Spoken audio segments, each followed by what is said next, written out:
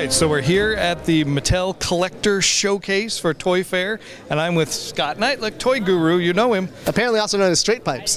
That's right. His nickname is Straight Pipes. We'll have another video up that explains that joke. So, good grief. You have a giant castle in your showroom. I do. Oh my God. CB and I spent like 2 hours putting it together right before the show. Like literally last minute we're like sticking figures on it. It was crazy. Are you going to come to people's houses and help them put it together? I will, yes. If you buy an Mattel Collector, I will personally come to everyone's house and put, no, I'm just kidding. I better not say that or you'll legally hold me to it. So do you have a favorite feature that ended up in it? I think for me actually it's something that's not even sculpted right now, but it's going to be the hole that He-Man's sword can go into right before the jaw bridge, because that's what he did in the mini comic. And I always wanted him to do that in my old toy. And the ledge. I love the ledge. Right. Yeah, it's just really great to see those features that we saw in the prototype finally here.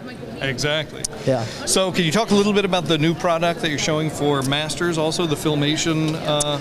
Yeah, so there is a new Filmation series. So it's a 6-figure series. It's an add-on sub. It's kind of similar to how we did the 30th anniversary sub in 2012. What year are we on? And but this time, instead of being every other month, like the 30th anniversary series, you know, Fearless Photog and Drago Man, Spectre, that kind of thing, these are going to be Filmation figures from both POP and Masters. They're just going to ship in the fall, so every month instead of every other, starting in July. The first 3 figures are out, which are Chakotay, Batros, and Icer. I think it's the other order for release.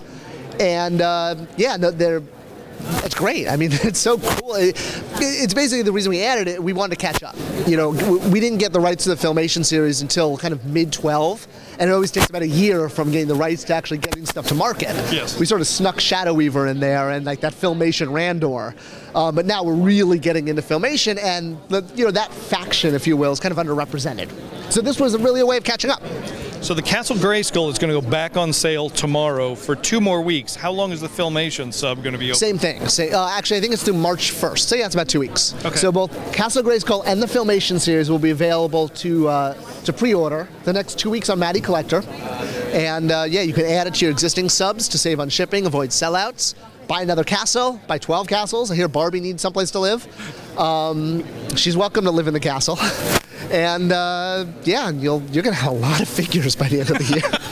We're almost at like 100 figures. Yeah, this is crazy. Unreal. Nobody does this. It's unreal. I mean, there's no 6-inch playsets, seriously. And the nice thing is, you don't have to look for any of them. They come right to your house. You know, I'm sorry we can't gift wrap them and like deliver them with like perfume, but yeah, it doesn't get better than that. I mean, every month you're getting figures delivered right to your doorstep. The castle's going to get delivered right to your doorstep. You don't have to toy hunt. You don't have to worry about finding it or buying it on the secondary market. It's going to be great.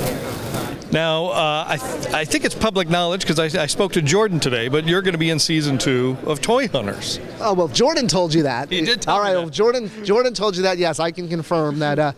Yeah, he was on one of his road trips with the Travel Channel, and he happened to be in El Segundo area, so he stopped by to ask me some vintage Motu stuff, and we wound up kind of chatting a bit.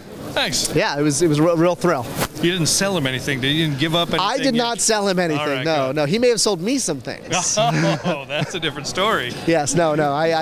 He did try to get my Spirit of Castle Grayskull or Spirit of King Grayskull figure and my Hal Jordan. Okay. But I would not part with those.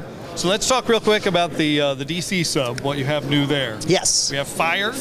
Huntress. And did we see Shazam Jr. earlier? Did we see we saw him in New York, but this is closer to final, so he actually is articulated now. I wasn't in New York, so he's new to me. Yes, he's new to you. It's new to you.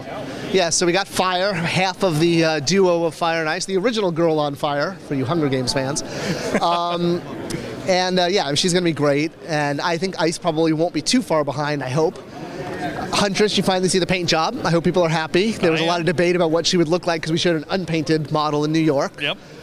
She'll have her bow, or her crossbow, and yeah, it's great. She's great. And 66 Batman. And 66 Holy Action Figure! Come on, 66 Batman. Yeah, I can't believe we're finally, this is amazing. I mean, between that and Watchmen, I think it's like, you can't ask for more. Those are some pretty sticky license things for quite some time. Yeah, I actually got a chance to meet Adam West. He came to Mattel. Really? And part of our kickoff, we had like an internal show, and he surprised everyone. I actually got to introduce him on stage. Wow. They dressed me up as Robin, and I came on stage. Are there pictures of that? There might be some pictures floating around there, and I got to go. Some other Mattel Mattel employees. Yeah, here. that was a real big thrill, and I got to chat with him. He was just a really great guy. Yeah. And he's so thrilled to be an action figure, finally. Yeah. It took a long time, too long.